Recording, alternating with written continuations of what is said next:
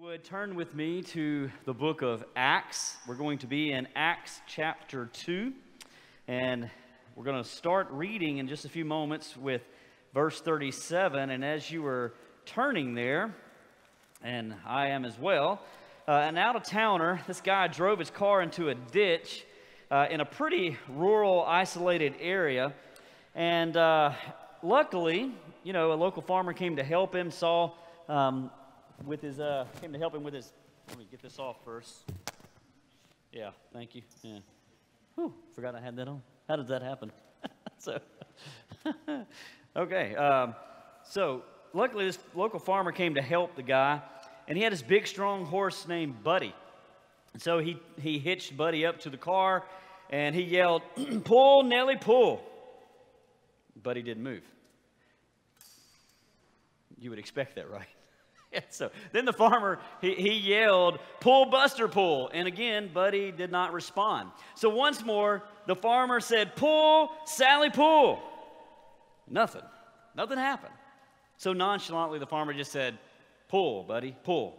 And the horse easily dragged the car out of the ditch. And the guy he was so appreciative. But more than that, he was just curious. He asked the farmer, "Why did you call the horse by the wrong name 3 times? And the farmer said, "Well, Buddy's blind. And if he thought he was the only one pulling, well, he wouldn't have even tried." Do you feel like that in your spiritual life sometimes? That you're the only one trying, so why even keep going? We're going to look at that this morning in Acts chapter 2, verse 37. Would you stand with me as we honor the reading of God's word? Beginning in verse 37. Now, when they heard this, by the way, Peter has just preached the sermon that God gave him. The Holy Spirit came down and filled the believers there in that house. The result of that is Peter preaches a gospel message pointing from the Old Testament to the New, to who Jesus is. And after the sermon, the response is verse 37. Now, when they heard this, they were cut to the heart. They were convicted, and said to Peter and the rest of the apostles, "Brothers, what shall we do?" And Peter said to them, "Repent and be baptized, every one of you, in the name of Jesus Christ for the forgiveness of your sins, and you will receive the gift of the Holy Spirit. For the promise is for you and for your children and for all who are far off, everyone whom the Lord our God calls to himself." And with many other words he bore witness and continued to exhort them, saying, "Save yourselves from this crooked generation." So those who received his word were baptized, and there were added that day about 3,000 souls. And they devoted themselves to the apostles' teaching and the fellowship, to the breaking of bread and the prayers. And all came upon every soul, and many wonders and signs were being done through the apostles, and all who believed were together and had all things in common. And they were selling their possessions and belongings and distributing the proceeds to all, as any had need. And day by day, attending the temple together and breaking bread in their homes, they received their food with glad and generous hearts, praising God and having favor with all the people. And the Lord added to their number day by day those who were being saved. Let's pray. Father of all grace and all mercy, we praise you for this call upon our lives to receive eternal life in Jesus, your Son. And we thank you that you have placed us here in this moment in this wonderful church. And we ask that you would draw others this morning to yourself so that they too may receive the gift of eternal life through faith and repentance. We ask that you would fill us as you filled the first believers with the Holy Spirit. We ask that you would give us unity of purpose and unity of mission. We pray that you would help us to understand your word, and that we would be unified in the essentials, and that we would give grace in the non-essentials, and that we would be charitable in all areas. And we ask all of this in Jesus' powerful name we pray. And all of God's people said, amen. Have a seat. Thank you. Today's message is entitled, Joining the Team. Is church membership biblical?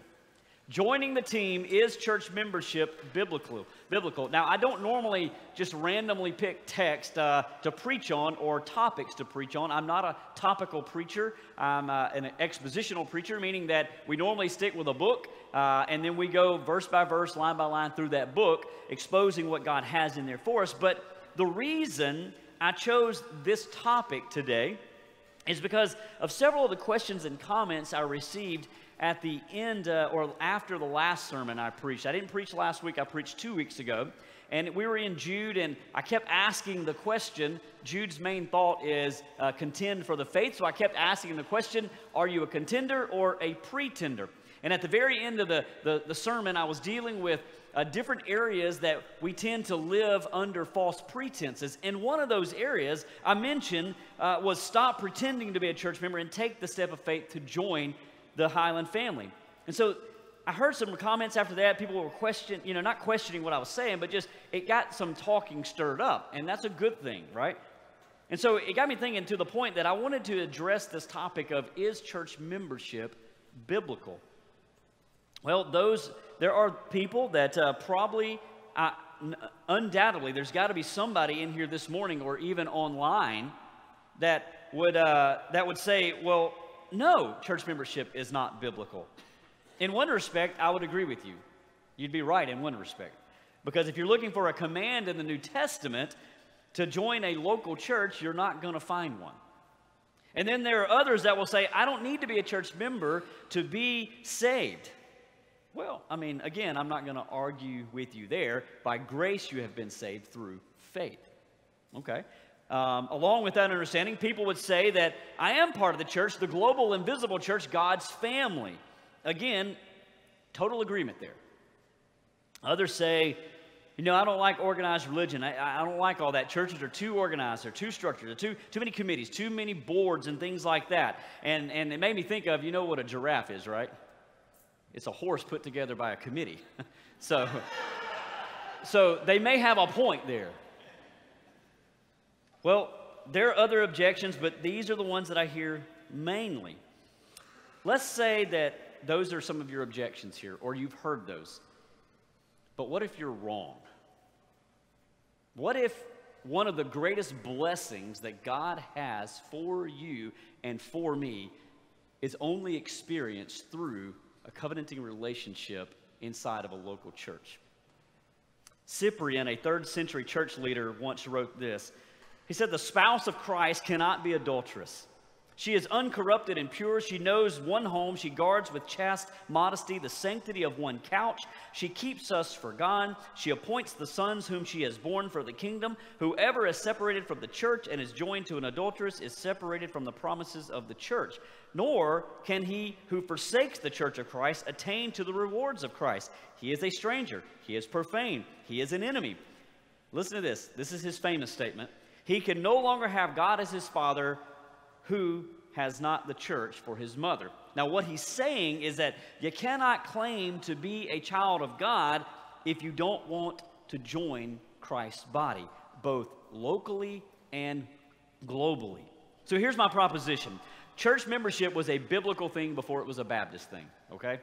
Let's kind of get that out there. And in fact, when we look at church membership, it's not a question of personal preference, but of biblical obedience.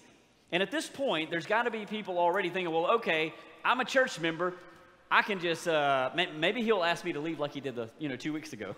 And there's nothing else in here for me. Because I'm a church member, I'm good. Hold on now. You know that there's always something in here for all of us, right?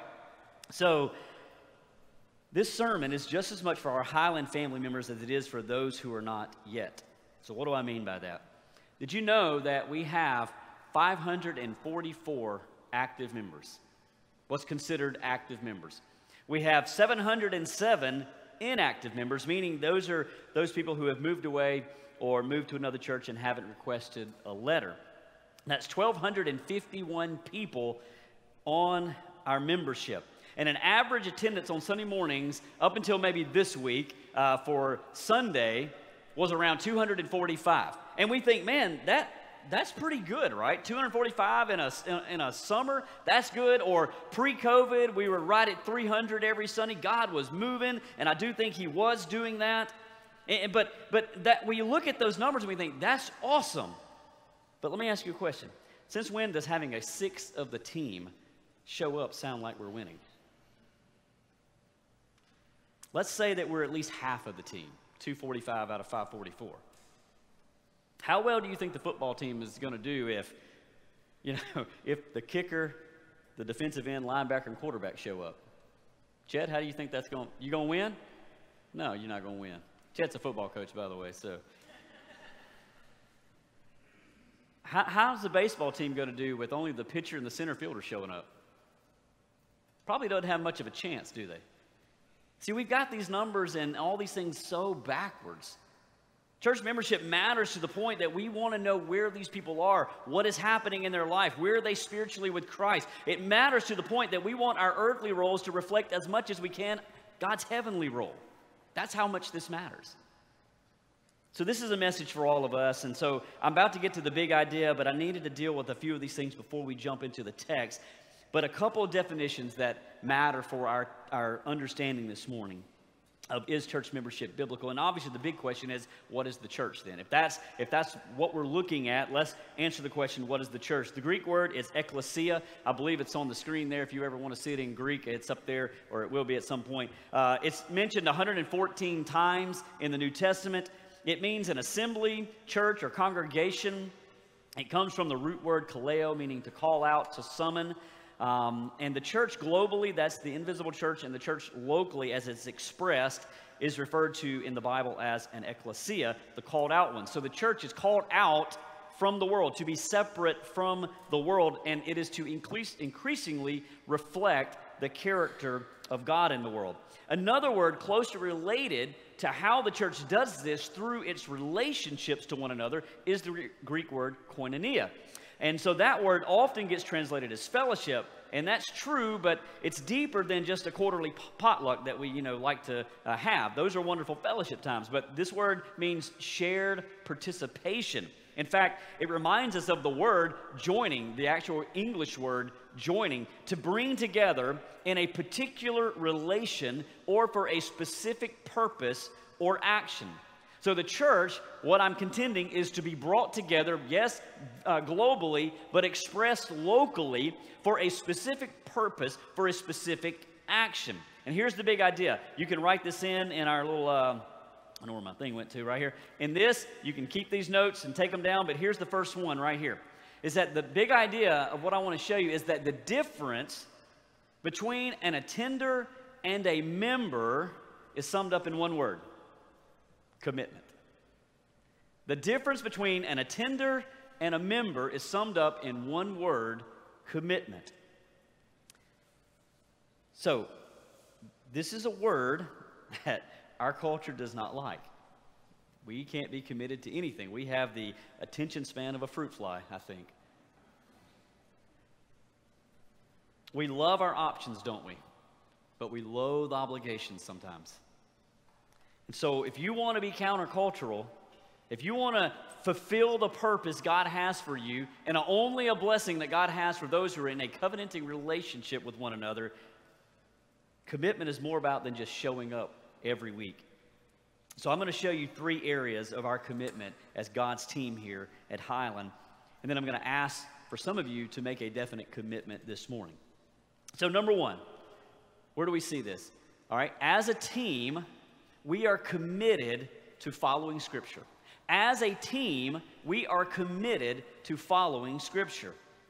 Church membership may not have been commanded in the New Testament, but it was undeniably implied and applied in the New Testament. Where do I see that? Well, if you go back to verses 37 through 41, if you have your Bibles, we won't put that on the screen, but if you're looking down at your Bibles, you can kind of peruse that and look over that again. But what you're going to see is that there were people that were hearing the message of the gospel who were far from God. They were not saved. They did not believe that Jesus is the Messiah. They were apart from God. And so they were outside of God's true family. Not the genealogy of being an Israelite, but the actual seed of Abraham, through the promise of Abraham. And they were from all over the globe in the known world at that time. They weren't just Jews in Jerusalem. They were all over the place. So you can see the idea of the invisible global church here being formed. But when they heard the gospel through repentance and faith in response to the preaching of God's word, they were brought into the family. This is what we call the birthday of the church, Pentecost. But notice that we don't just see the church global or the church universal here represented in all those different people groups, But in verses 42 and 47, now we see the church localized in Jerusalem there. It says 42, sorry. And they devoted themselves. Who are they? Those who hung out after Pentecost. Those who were still in Jerusalem living there. And they devoted themselves. This word devoted was not a one-time commitment. It is a consistent action. This was their life now. What are they devoting themselves to? He goes on, the apostles' teaching. They wanted to hear God's word preached, to grow in the grace and knowledge of Jesus there. They devoted themselves to the fellowship. That is not just the idea of getting together. It literally is the idea of one another. They're devoting to the local body called the church. The breaking of bread, eating the Lord's Supper, eating meals together, and then to praying together. This sounds like a lot like a local church gathering to me. In fact, that's how we design our local church gatherings. It's why we have Lord's Supper. It's why we have worship. It's why we have preaching. All of these things are designed to imitate and to experience the same thing that the first century Christians did. So we also have a numerical record of those who were added to the church, 3,000 that day. And when Luke writes in verse 47, and the Lord added to their number day by day, that sounds to me like that they were actually tracking that number to see what God was doing. The New Testament just doesn't record this own instance in Acts 42 or Acts 2. But think about these examples. Acts 6, 1 through 6. They had enough organization to handle deacon elections in the local church there in Jerusalem. Romans 16, 1 through 16. If you read through that chapter, you quickly will find out Paul was absolutely aware of who was church members, who was inside, and who was outside. 1 Timothy 5, Paul gives instructions on how to help widows. How would they know who the widows were unless there was a list of such women in a local body of believers?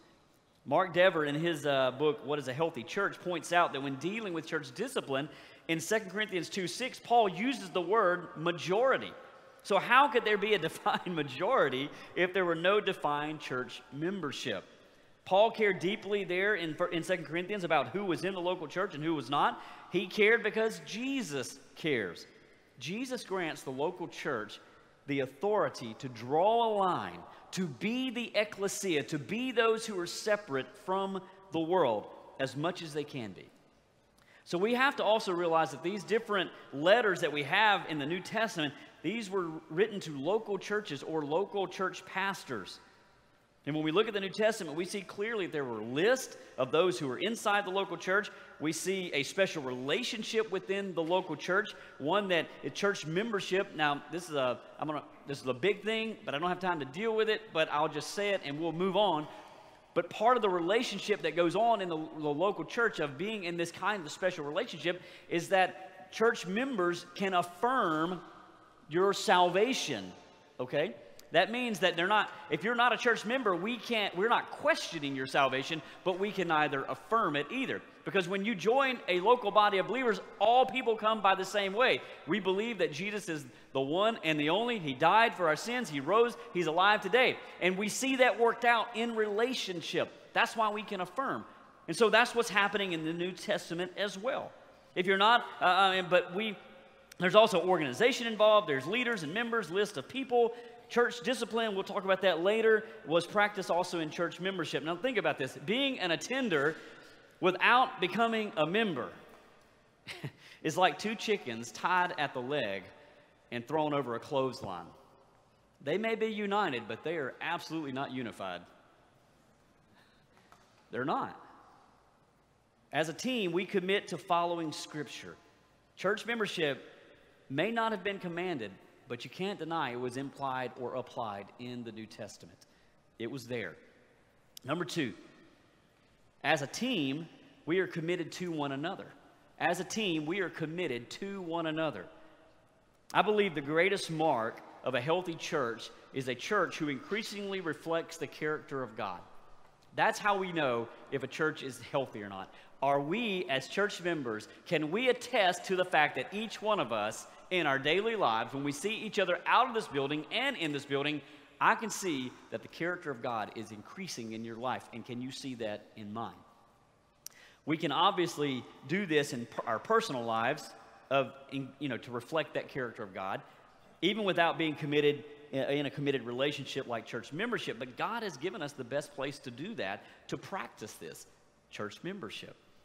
In fact, there's two categories I want to show you within our commitment to one another: responsibility and accountability. Church membership first is about taking responsibility. Church membership is first about taking responsibility. In John 13, verse 34, the new commandment, Jesus gives that. He says, love one another. That word, one another, is the Greek word alelon, okay? And it means one another, each other, mutually, reciprocally. And although that word, alelon, does not appear in our text in Acts chapter 2, 42 through 47, there's no doubt that there was a mutual and reciprocal responsibility shown to one another. He literally says in verse 44, and all who believed were together and had all things in common. They were responsible and accountable to one another. It also occurs 100 times in the New Testament. 59 of those times refers to how we treat other believers or how we are not to treat other believers. And that's why we call these the one another passages. And I think I've got these on the screen up there. But just not all of them, but just a quick list. Love one another, John 13:34. Be devoted to one another, Romans 12:10. Live in harmony with one another, Romans 12:16. Care for one another, 1 Corinthians 12:25. Serve one another, Galatians 5:13. Bear with one another's burdens, Galatians 6:2. Comfort one another, 1 Thessalonians 4:18. Encourage one another, 1 Thessalonians 5:11. Pray for one another, James 5:16. And the list goes on and on and on. So as a team, we are responsible to do these things for one another. We are responsible for speaking the gospel into one another's lives. We are responsible for taking our part of the relationship serious enough that our greatest desire is to see one another reflect God's character more and more and more. We are responsible to help one another grow spiritually. And when we do not commit to church membership, we are robbing God's people of the fruit the gospel can produce in us and through us. It's our responsibility to do these things as church members in this kind of relationship. But also it's about accountability. As a team, we hold one another accountable.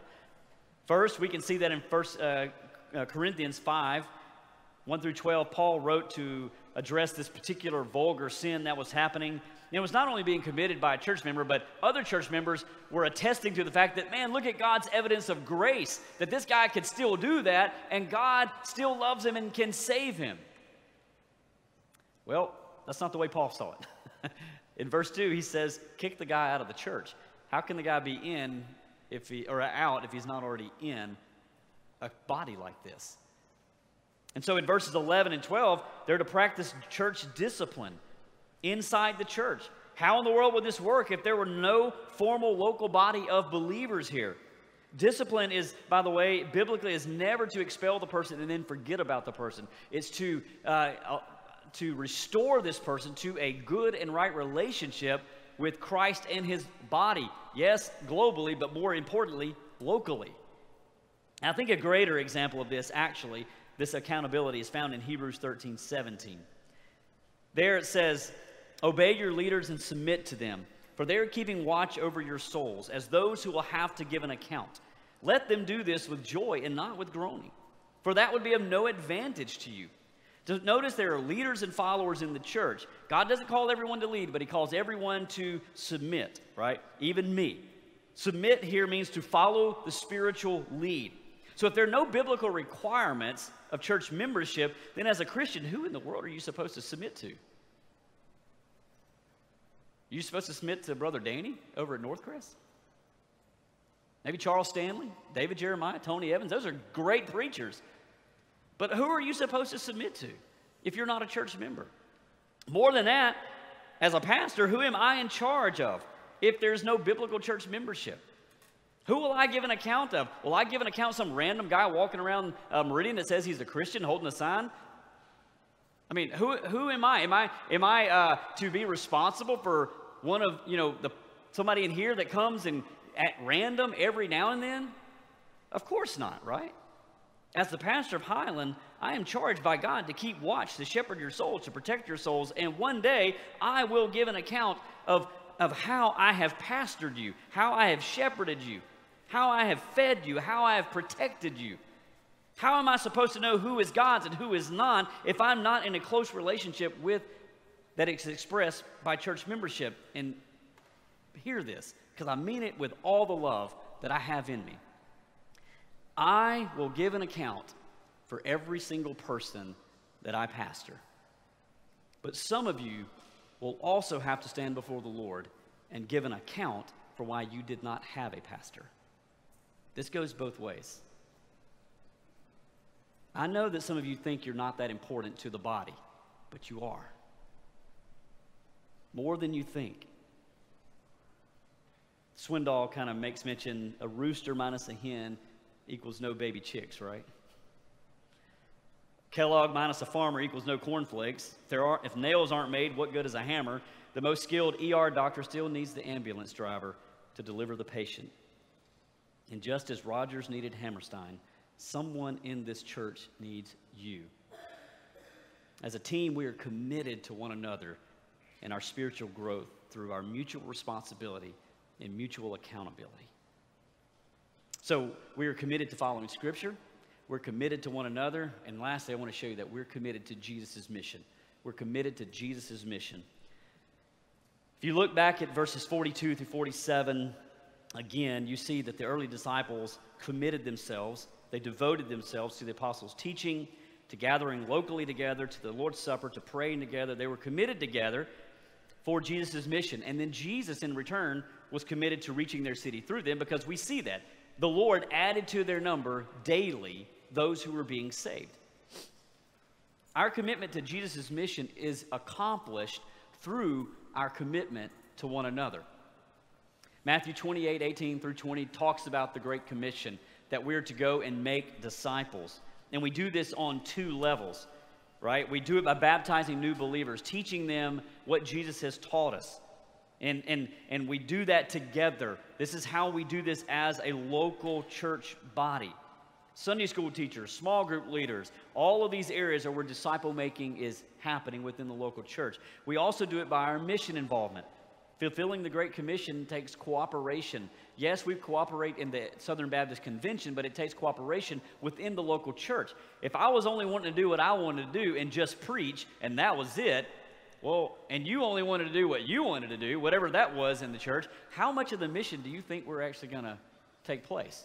Probably not much. We're just going to build silos in our ministries and in the church, and mission is not going to be done. But here what we see in Acts is that they were devoted to the mission because they were devoted to it together. They were in this membership, this relationship together.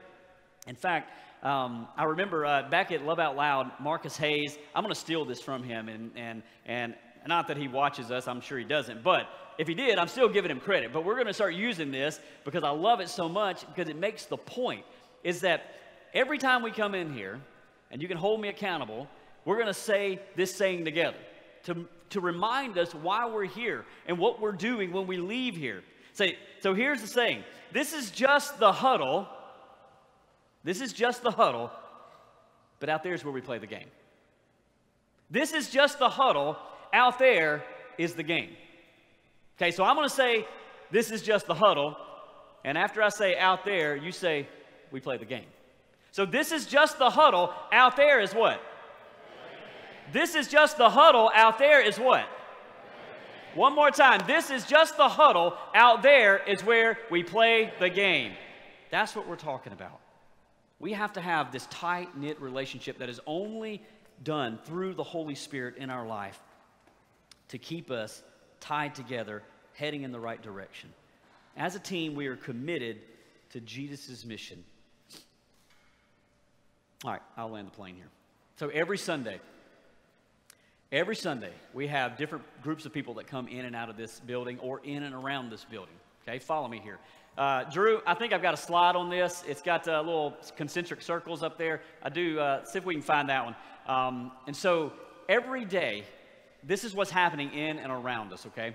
We have the community at large.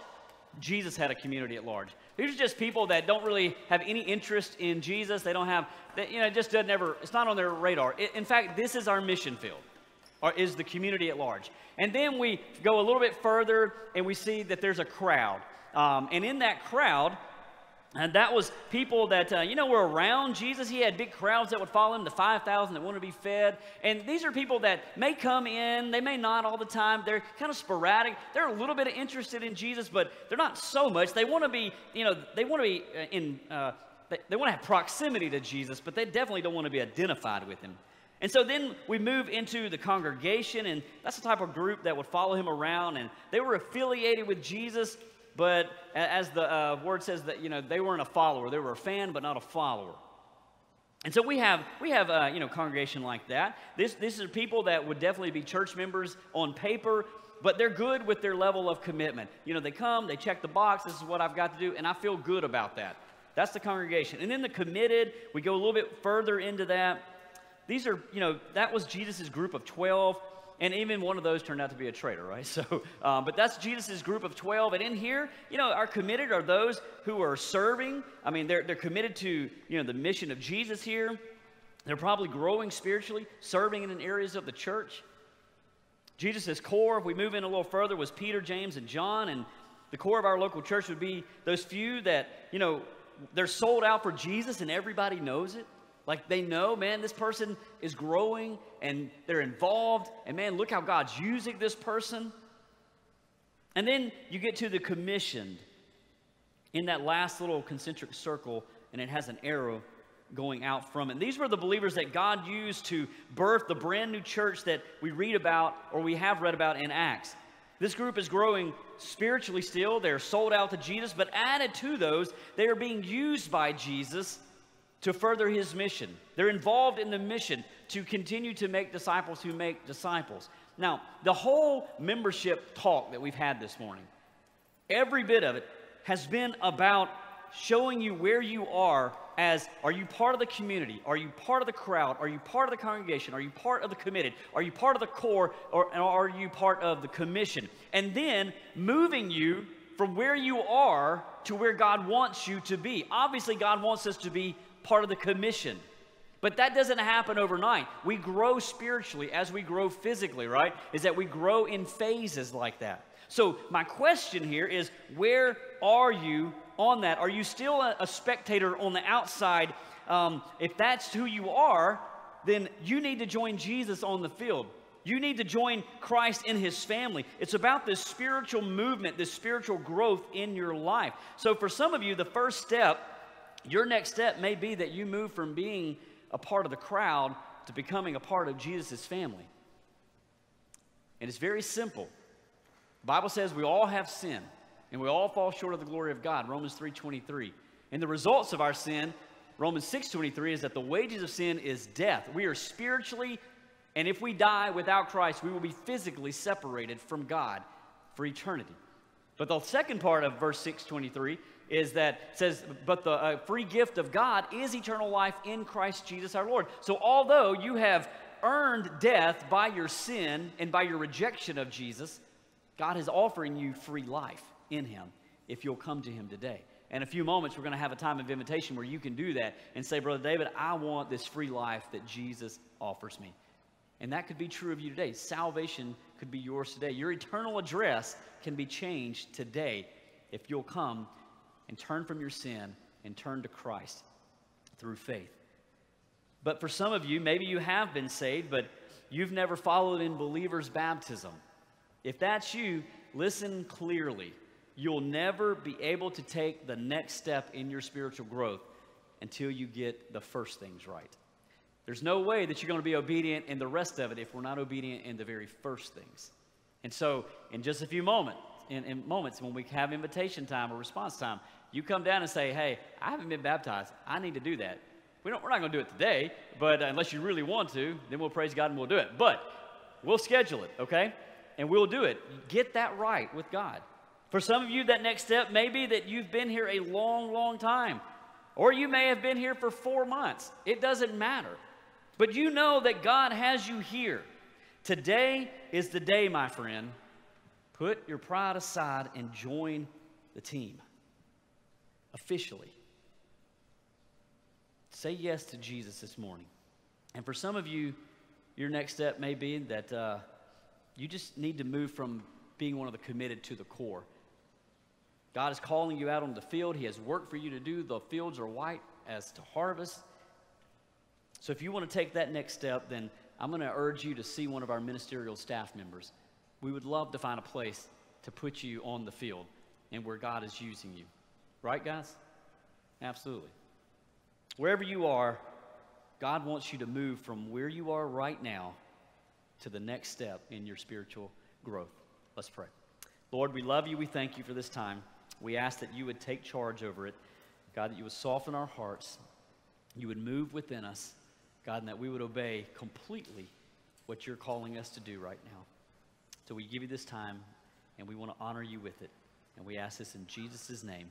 Amen.